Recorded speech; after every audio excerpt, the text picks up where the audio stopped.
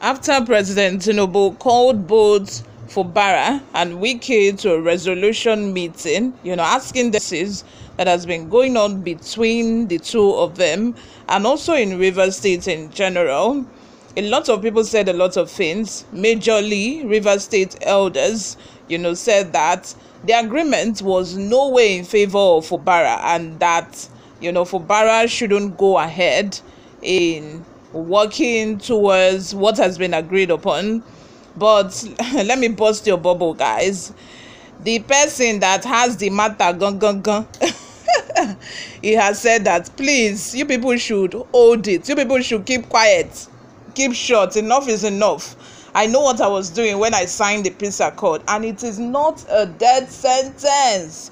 It is not a death sentence. I'm going to go ahead to fulfill what I already signed. And by the way, let me tell you guys, guess what? The 27 lawmakers that defected from the PDP to the APC, Fubara has paid their salary, both November salary and December salary. So, you guys, what are we all crying about? What are the Rivers elders? What are they crying about? In short, he said, Meshon. That is what he's telling us. So he said, enough is enough. I beg. Let me do what I want to do. You people should not don't interfere anymore.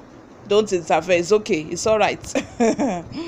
Hello and welcome back to Newsroom Nigeria. If this is your first time here, you're welcome. Thank you very much for tuning in. Like this video, leave your opinions in the comment section below. I respond to all of my comments. Lastly, don't forget to turn on the post notification bell so that you can be the first person to get notified whenever we upload a new video. Christmas broadcast. I accept the presidential peace accord. It's not a death sentence. This is coming from Fubara. Governor Siminalayi Fubara has dismissed the criticisms and insinuations that the Abuja Peace Accord presided over by President Bola Ahmed Tinubu he endorsed was forced on him, and he committed to abiding by the terms.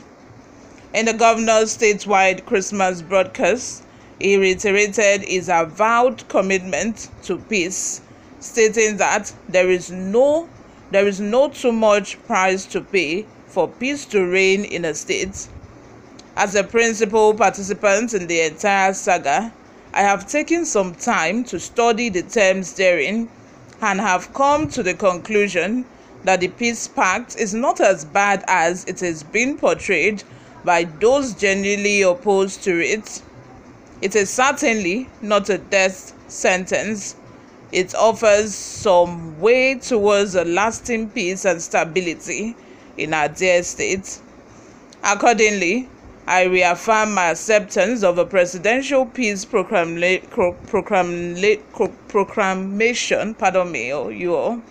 and my commitment to implementing both the spirit and letters of the declaration in such a way and manner that will restore political stability to our dear state without compromising the collective interest of our people and our cherished and shared democratic values.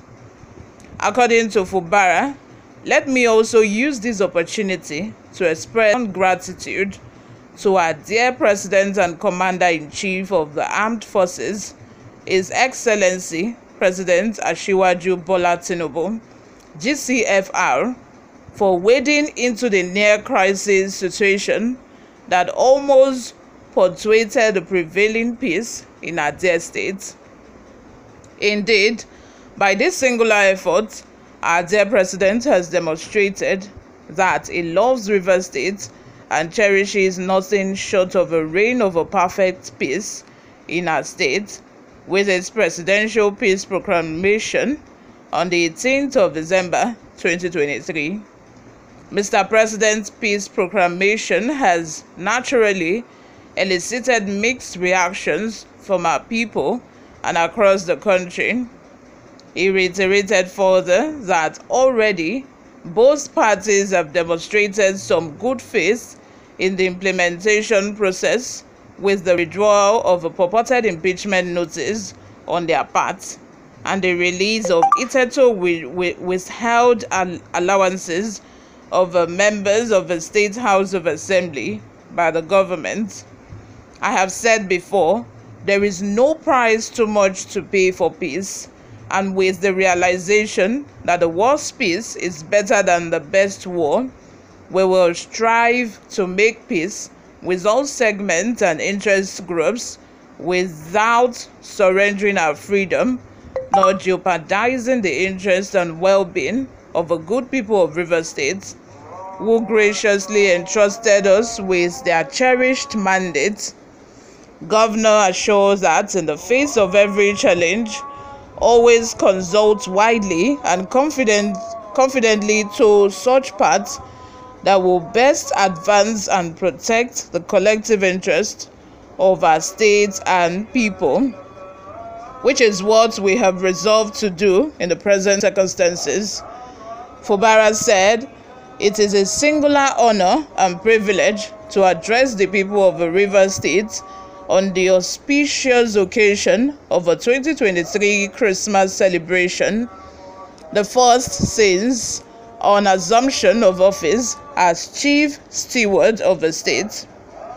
Recalling the symbolic birth of Jesus Christ, it said the circumstances surrounding the birth of our Lord Jesus Christ are very sobering, with far-reaching lessons for navigating through life's travails. The governor said, first, he was born of exceptional, lowly parentage, Joseph, the carpenter, and the mother, the Immaculate Virgin Mary, not of royalty. He enjoined the people to take note of the realities, indicate the two very unique qualities that Almighty God expects the entire mankind to emulate: simplicity and humility. He said, therefore, that on this occasion, let us all remind ourselves of the major teachings of our Lord Jesus Christ: selflessness, love for one another, and the inexhaustible will to forgive one another. The governor re-emphasized to stick to the continue on the promised mantra of his administration's continuity and consolidation.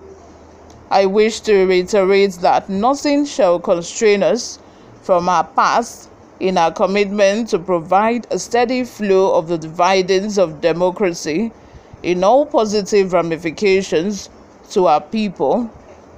He thanked all the good people of Rivers State and all men and women of goodwill, even those beyond our shores, for the massive love and support we have received and continues to enjoy before and during the recent travails that challenged the peace of our state and stability of our government.